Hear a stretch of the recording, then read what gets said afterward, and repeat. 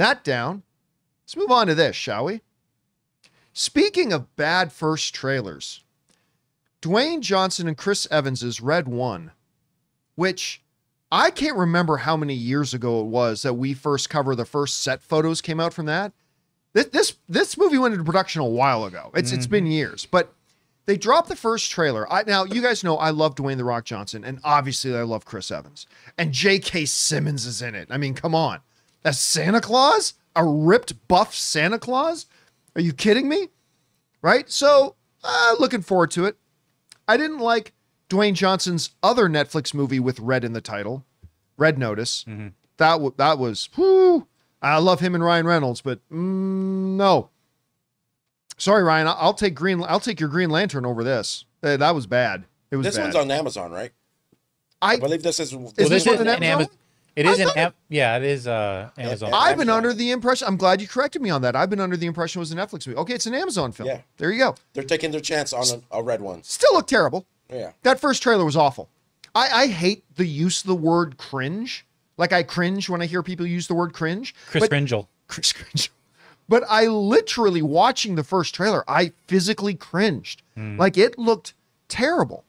So they put out a brand new trailer for it. Joe Blow saying, Red One, Dwayne Johnson and Chris Evans, save Christmas. And there you go, Ray. Amazon/MGM's big budget actioneer. All right. What did I think about this second trailer? You know what? Much like the Gladiator situation, where I really didn't love the first Gladiator trailer, but I actually legitimately like the second one. This second trailer for Red One is legitimately a better trailer than the first one. I'm not ready to say it's a really good trailer like I was for Gladiator 2's second trailer, but it's definitely better. It didn't have any cringe to it this time. Even the snowmen part worked better for me than it did in the last one. Because the other one was just a bunch of cheesy like one-liners and like supposed to be like funny jokes. And not funny one-liners. Yeah.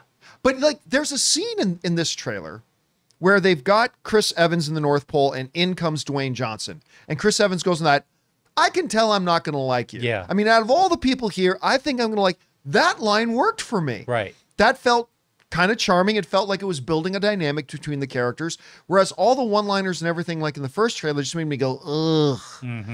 But in this one, it was pretty cool. I actually kind of liked him when he's pressing the snowman's face on the barbecue and his face just kind of changes position in his head to the other side. I'm like, all right, and the one thing I did think was kind of okay from the last trailer was the Krampus. I love that they're bringing the mythology of the Krampus into this, because that could be kind of good. We got a little bit of a peek again. You just had the jack-o'-lantern. The jack-o'-lantern's head, but that's obviously the head of the Headless Horseman. This is it, yeah, right here. They got the horse right here. Yeah, they got the horses there. So I don't know if this is somebody going after all the mythological figures. That's what I'm wondering. Is this like Jack Skellington needs to step in here? Is this going to be like Halloween is taking over Christmas, or are they going after all the mythological things of all the holidays? Yeah, that's the sense I got. Yeah. That was my sense from it. But then again, it could be maybe some of the other mythological creatures are ganging up on, they're tired of Santa Claus getting all the attention. Yeah. I mean, I don't know. I did like that they showed another bit of the thing that makes things larger and real when they did the Rock'em Sock'em robots at the end there. Yeah. Because the whole thing when he did it with can you do it to the Wonder Woman choice? Yeah, they like, cut that and they showed the Rock'em Sock'em, which was really good. Yeah, and they went back to the car and then the Rock's lines, let me answer all your questions. Doesn't work on everything. No, you can't touch it and something. That was good. I mean, we saw a little bit of Lucy Liu in there. Yeah. Yes, and I love Lucy Liu. I've always loved Lucy Liu. You know what? Christmas movies to me have always been corny, really corny. I think this movie is targeting to be that one Christmas movie where you could have a bigger group, I guess, and you could put it on, and everyone just either talks about how bad it is or just has a good time. It's really positioning itself to be either the guys' Christmas movie that they watch, or just like the whole family, more whole family. With I wish I had your optimism. That actually leads. I do not have your optimism. I really like this trailer. I'm gonna watch it just because of the two. I'm still not sold, but that leads me to what I was thinking. Who is this movie for? Because Christmas movie, but kids aren't going to see it. And then it's like, I mean, they're going to see it, but they're not like dying to see this kind of a movie.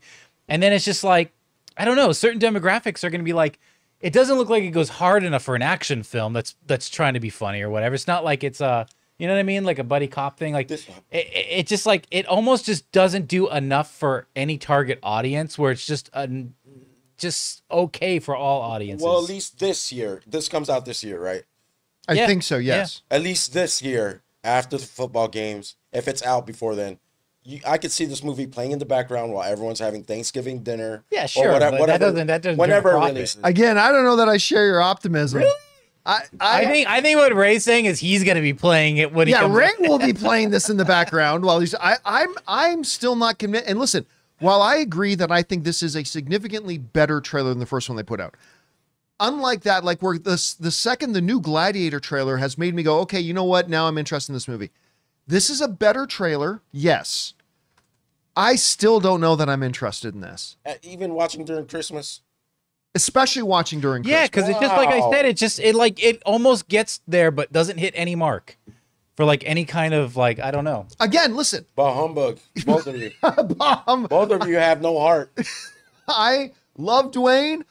I adore Chris Evans. Who doesn't love J.K. I'm cheering for the movie. I'm cheering for it. I'm just saying they haven't sold me on it yet.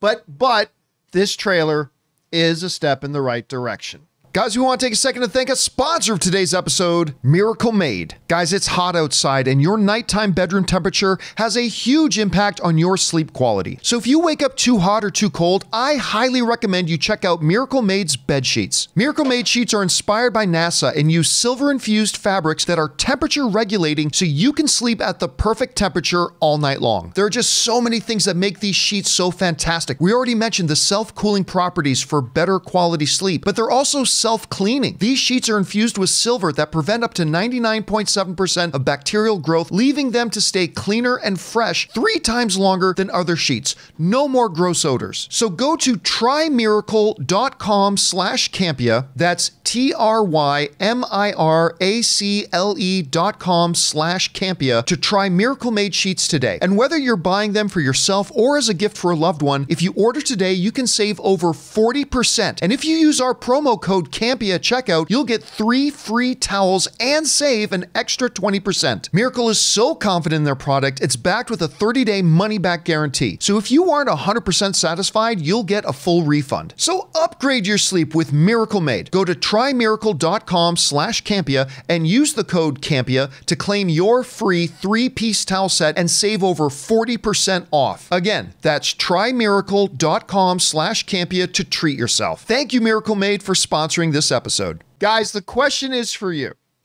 What did you think about this new trailer for Red 1, the J.K. Simmons Santa Claus movie where he gets kidnapped and only Dwayne Johnson and Chris Evans can save the day? Only Black Adam and Captain America can go and save the day. Whatever you guys think, jump down into the comment section below and let us know your thoughts. Hey guys, thanks so much for watching this video. Make sure you like the video, leave a comment, and subscribe to our channel. And don't forget, we have a daily podcast called the John Campea Show podcast, available on Apple Podcasts, Spotify, or your favorite podcasting app of choice. Go and subscribe to it today so it'll be there when you need it.